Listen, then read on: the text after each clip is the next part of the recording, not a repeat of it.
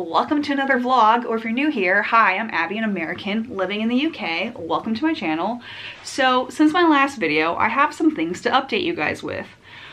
First being, I got COVID, unfortunately.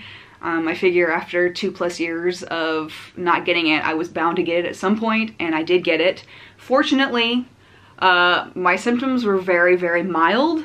It felt like a minor cold. So I had runny nose, stuffy nose, a cough, which is still kind of lingering, and tiredness and soreness. So nothing that was too terrible. I only had one day that I would say was really, really bad, and I just slept the entire day. And then the next day I felt, you know, pretty okay. I mean, not okay, but you know, I didn't feel like death. Jeff, my husband, he also unfortunately got COVID, but his situation has been a lot worse because on top of COVID, he also got strep throat. So we have been confined to our house for a week. One thing I will say though about getting COVID is it gave me time to read.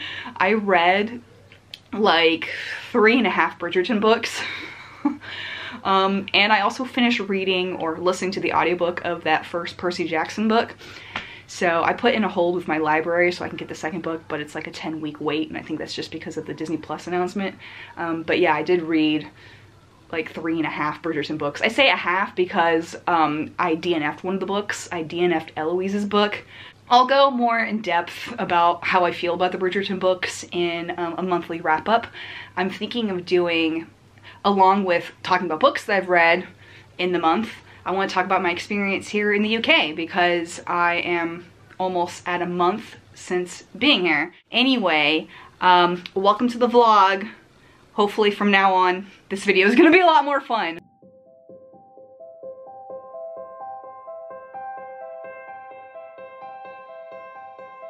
Hello, good afternoon. It's a rainy day. I just had some yummy lunch.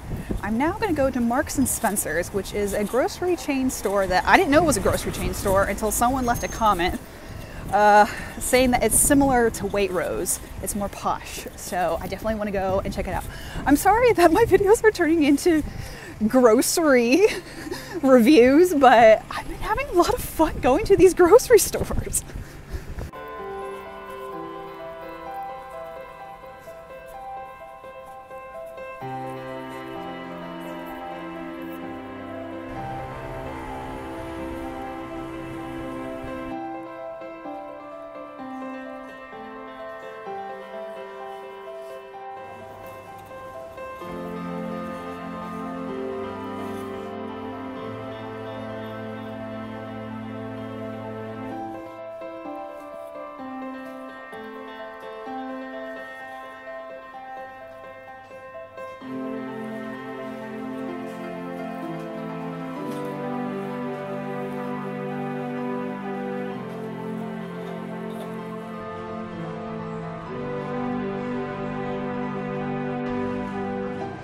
I ended up buying the black pair of pants, and I bought some stuff for burritos. Just really craving Mexican food.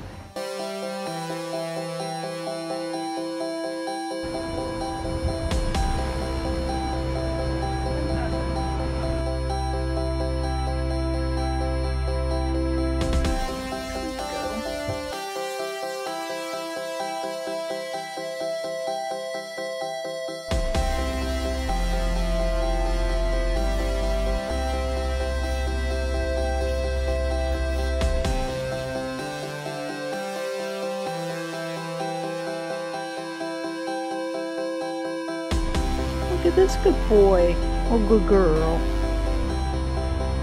Hi.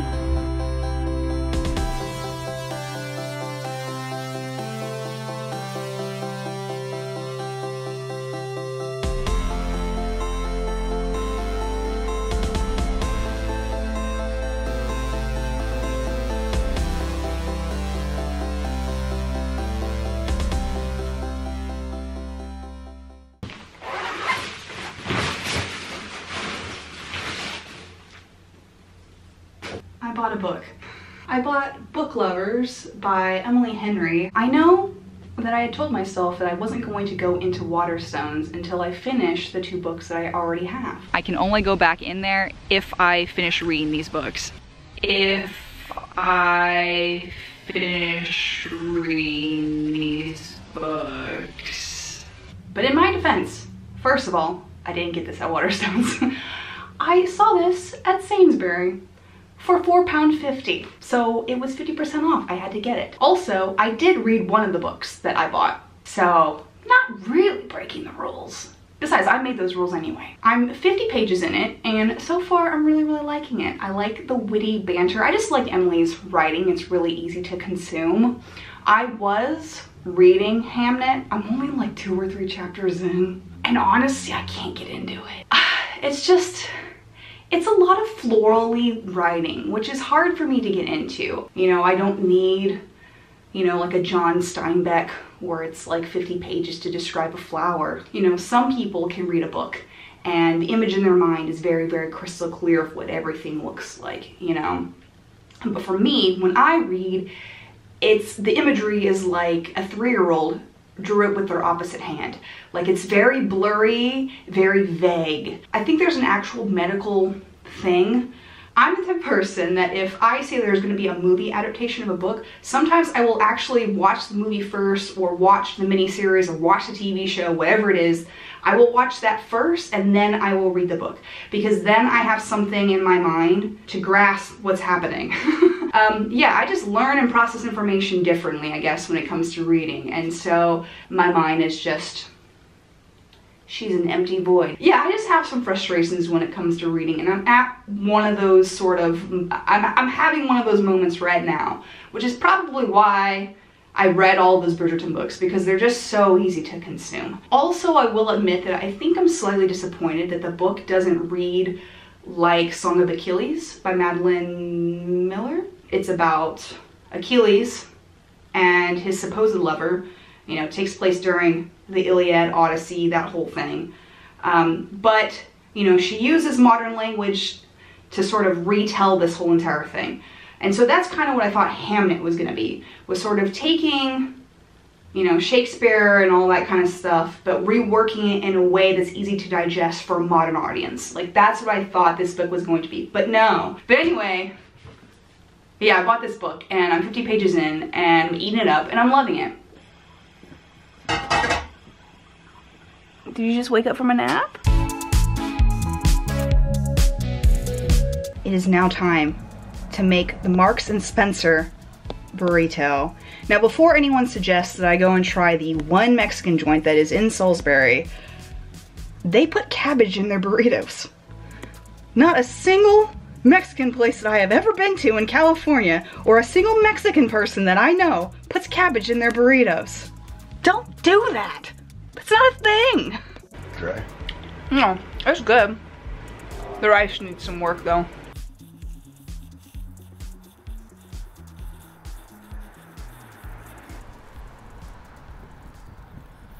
Hello, new day. I wanted to do this yesterday, but the weather was really gloomy.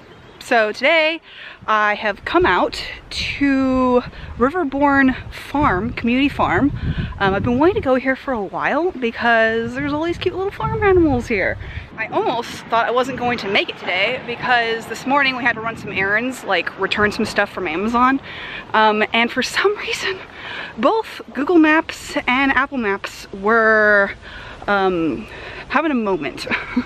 They were both leading us around in circles. I was literally looking for a parcel shop and it led me to somewhere in Brussels. So I don't know what's up with either of those. Maybe Salisbury is like the Bermuda Triangle.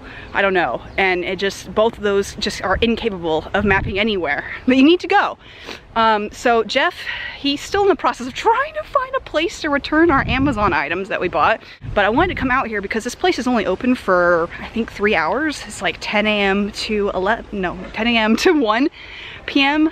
And so, yeah, I wanted to check this place out yesterday, but it was raining and just nasty, and today it's a much prettier day. So, anywho, let's go see some animals.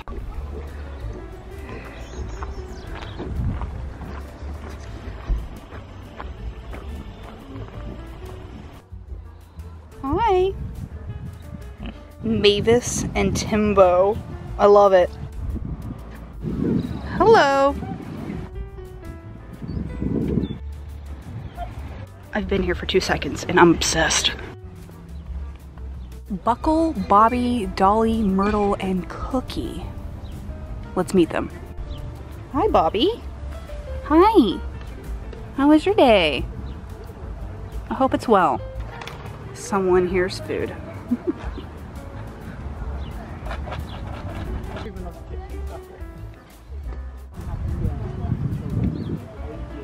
Bubble and Squeak. That's so adorable. Chris and Pongo. I love that one of them is just named Chris. Hello, Chris. I'm very sad that the alpacas aren't here. There's a cat named Humphrey. I have to find him. Excuse you.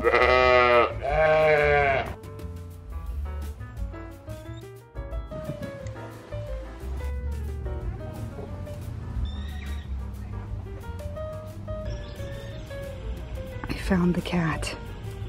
I knew I would. 'Cause I'm insane.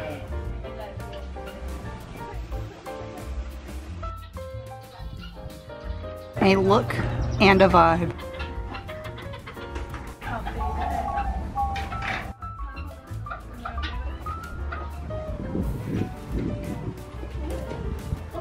I've never even heard of a dagus. My camera keeps wanting to focus on the bars instead of the little animals, but